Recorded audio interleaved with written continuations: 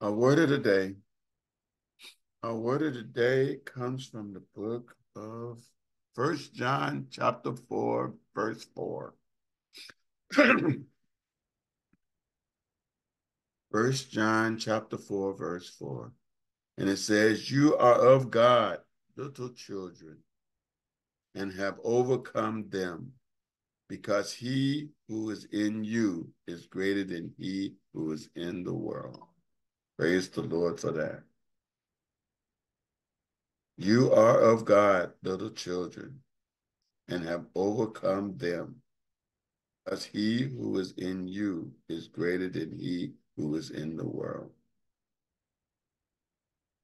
We can know that all the devil is just running rapid in our world.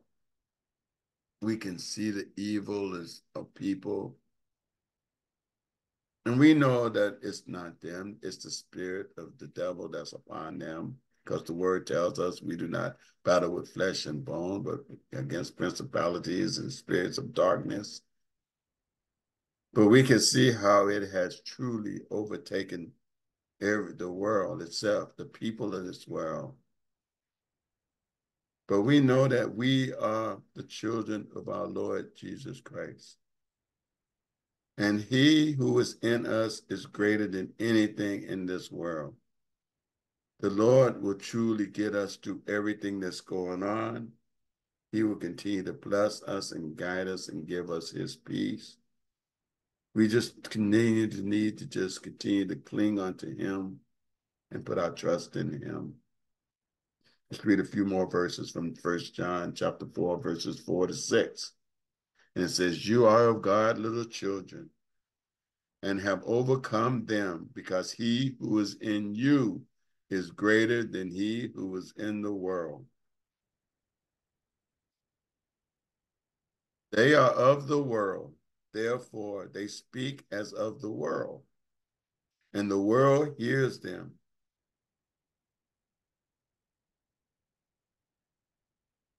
We are of God, and he who knows God hears us. He who is not of God does not hear us. By this we know the spirit of truth and the spirit of error." Praise the Lord. The world is just being so deceived right now. We can see it everywhere. They know not what they do. It's the deception that's bringing our world down, bringing our country down, because they do not know God. This is why we are all here. We are all here to share the word of God to people. Even if they don't want to hear it sometimes, and we may get persecuted or get talked about or whatever for doing it. When God opens a door and opportunity, we have to share his word, because otherwise they will not hear. The world truly does not know the truth. They are under the spirit of the devil. But we know the spirit of truth. We know that the Lord is our Savior. The Lord is with us. We hear his word. We follow him. John 12:31, it says, "Now is the judgment of this world. Now the ruler of this world will be cast out. The Lord will come and set everything right." This will not continue. Judgment is coming on this world. It's coming on this country.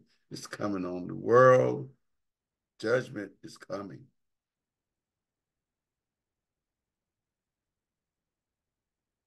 And the judgment is not a bad thing, actually, when you think about it. If the judgment brings people to Christ, then praise the Lord for that. And we know if the devil is cast out, praise the Lord. That's what needs to happen. It has to happen in order for the Lord to set everything back to the way it's supposed to be. But I know that as brothers and sisters and followers of Christ, we just have to hold on to the Lord. We have to go through this journey. And I know, as in Psalm 91, it says, it will not touch you. It will not come near you. So it doesn't matter what's going on around us.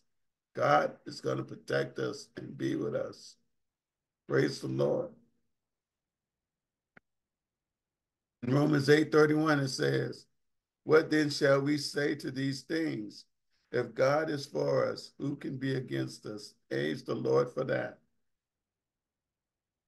So as we walk today and we give honor and praise as we worship the Lord today, let us all remember these words here. For we know that God is for us.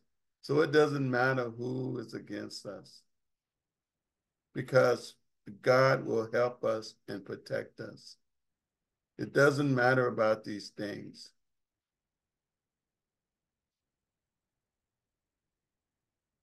John 4:16, it says, and we have known and believed the love that God has for us. God is love, and he who abides in love abides in God, and God in him. This is what we all cling to today. We will cling to the love of God that he has for each and every one of us. We don't need to worry about what's going on in this world. And I tell you, I was watching the news yesterday, and it's just sad and pathetic and just heartbreaking, the things that people are doing, the deception and the evil that's running around rampant in this world, the thoughts and the violence, and it's just, and people just think it's okay. It's the norm now because they don't have the love of God in them. We pray for them, and we pray for our country, and we pray for our world. But we know that it's all and truly in God's hands. All we can actually do is just pray and give it to him. Amen. But Heavenly Father, we thank you for this word today. We thank you that if who is against us, we know that it doesn't matter about what's going on around us, but we know that your love is in us, that your protection is in us. We know that your wisdom, knowledge, and understanding is with us. We know that we have your truth.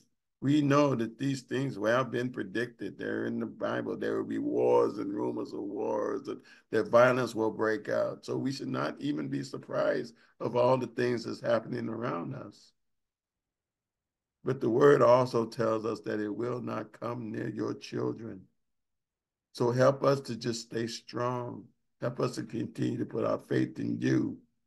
And we know that we will all continue to be blessed. You will continue to provide for us. And you will give us everything that we need. And we just thank you for that. We thank you for your love, because we abide in you and you abide in us. And we thank you for the love that you have for each and every one of us. And we give you all the honor and all the praise and all the glory in the mighty name of Jesus Christ. Amen. God bless you all. Have a wonderful day in the Lord. May the Lord bless you and keep you. May the Lord make his face shine upon you and be gracious to you. May the Lord lift up his countenance upon you and give you all peace today in the name of Jesus Christ. Amen. Now, God bless you all and have a wonderful day.